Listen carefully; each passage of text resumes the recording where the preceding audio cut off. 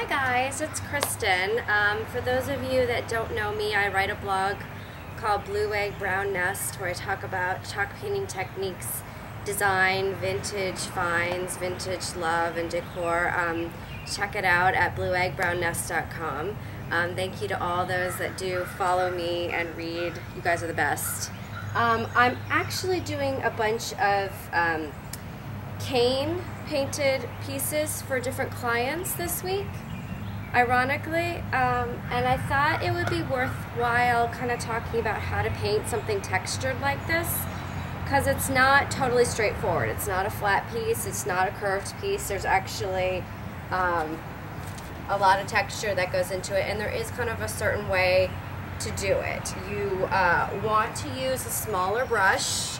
This is my, literally my $5 brush from Home Depot. It's so old, it's actually starting to point at the end, but I don't mind. It's just a plastic handle, and it's synthetic. But you do want a smaller brush that you can really control. You don't want to use a great big fat brush on the cane, just because you don't want it to clump.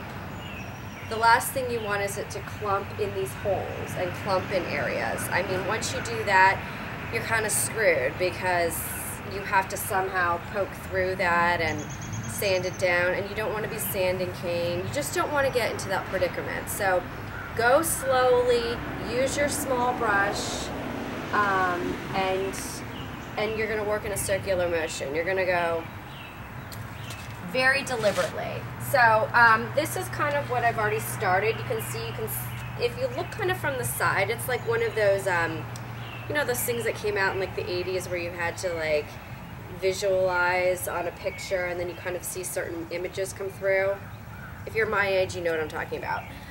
But if you stand to the side, you can kind of see where it's painted and where I need to go over it a little bit, where there's a little more brown. So I left this one blank, raw, so I could show you kind of what I'm talking about. You want to take your color. The clients both chose Country Gray, which I have to say, most of the time when I'm doing bedroom furniture, they do choose Country Gray. It's not gray, it's more of it's a beige color, but with hints of gray, so it's not leaning towards the cream, it's leaning towards more of the gray. There's just a beautiful, soft, but also warm color. You'd be really happy with it in a bedroom set. My girls have all Country Gray dressers and beds. So FYI, it's a great bedroom color to have. So I don't want to get it on my doors here. But again, you want to just start really slow. And you don't want a lot of paint on your brush. And what I end up doing is I end up going kind of in a circular motion, because you're going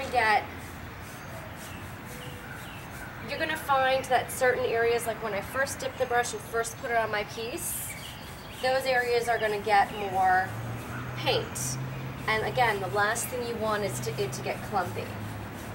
And there's a lot of surfaces and a lot of crevices that you kind of have to work through. It's okay to have a little bit of brown for sure, because again, it is like that shabby, distressed piece, but you don't want to have areas where it's just clumpy.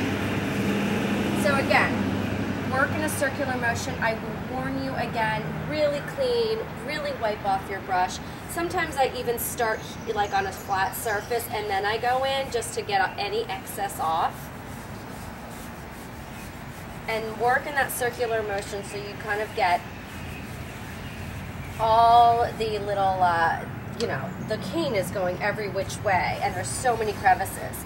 And you just want to do one layer and let it dry and then go back over. Don't try to do everything on cane in one coat, because it won't, you won't be happy with it yet. You will clump. So again, just work in your circular motion I don't even know if you can see you can see a little bit of brown here. Maybe you can't see it quite clearly, but I'll go over that for the second coat. I'm just going to show you a little bit more.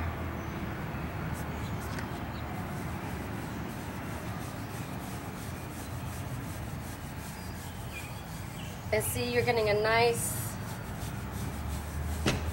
light, very light coating. And then you're going to go back over it. What else can I tell you about this piece? This piece has metal, and I go over it because I think the metal is a little bit distracting. I talked today on my blog about appliques, which are awesome. I think you should all check it out. Just to go over to this chair really briefly. I don't know if you can quite tell from your angle, but I did one coat on this, and I can still see some black. The cane was actually a little bit black on this one. It wasn't quite brown. But I'm going to go over it. This is my second coat on this piece. Again, I kind of want to brush it off and then go in. And again, do my circular motion where I think it needs a little extra coating. But be careful. You want to go really, like again, I say, you want to go really slowly because you don't want it to clump up in areas. You will notice it right away, and it'll look messy. You don't want to do that. And especially when you're working on pieces for clients, you need to take your time. And I'm just going to continue to go over it where I see that there are some spots that are a little bit darker. If it were my piece, I kind of like that, and I probably wouldn't do such a, I wouldn't do a second coat that really had such, gave it such coverage.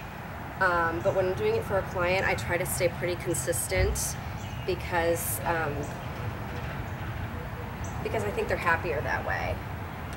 I think they're happier with it looking a little more consistent. And if they're not, then I take a picture and, like I'm going to take a picture of this after I start distressing it, and the client is actually going to tell me if she wants it more distressed. So, that's how we work with with cane, and check out my other videos on chalk painting, and come say hi in Blue Egg Brown Nest. Like me on Facebook because I do put updates on my pieces online quite often. Thank you again for reading. You guys are the best.